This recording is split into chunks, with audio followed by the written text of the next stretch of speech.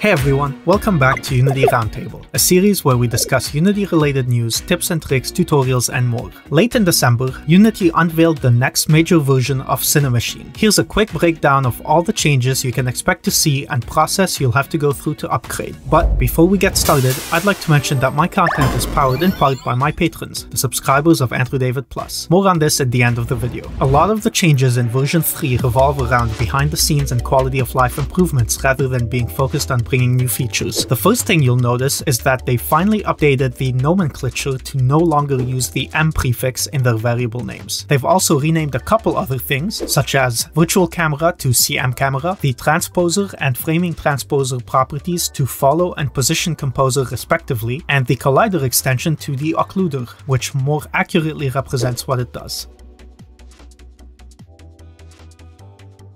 They've added a new shortcut to create a targeted camera by right-clicking directly on the target. This will create a new CM camera with the target automatically set to the object you highlighted. One big workflow improvement is the new inspector layouts. They've completely refreshed the UI with clearer and simpler language, better grouping, and made them less overwhelming by reducing the amount of numbers and properties you see when setting up a new CM camera. Most of those properties are now split out into new components and only appear when you actually need them. So your CM camera's inspector will only get as complex as you need it to be. They've also improved their free look camera system. Previously, it was a unique component with its own properties, but now it's a simple CM camera with two additional components, orbital follow and rotational composer. This makes it much easier for you to manage. The orbital follow has a new radial axis property, which is used to zoom in and out. And finally, they've added a bunch of free look modifiers, which cover some of the most common use cases. Use these to speed up your camera setup.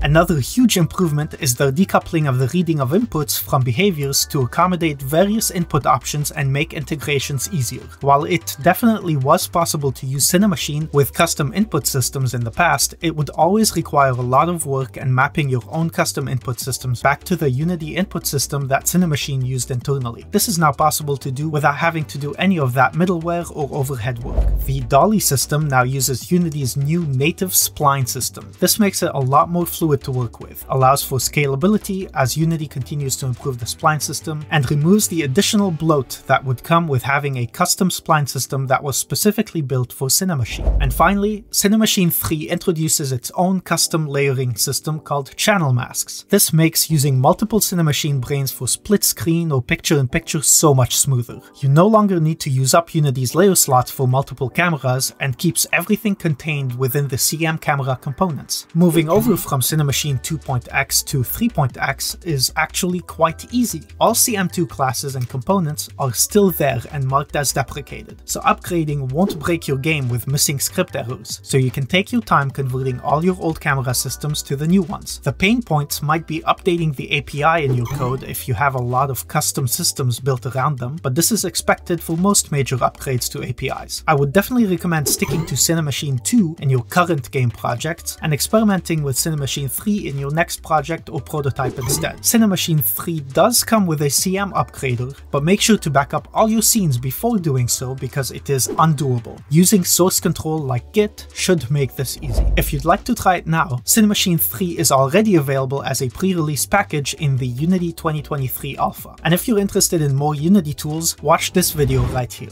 Make sure you hit the like button and subscribe if you're new to the channel. By subscribing to Andrew David Plus, you get early access to videos, behind the scenes content, exclusive monthly video updates, access to join our private Discord hangouts, and more. Thanks for tuning in. See you on the next one.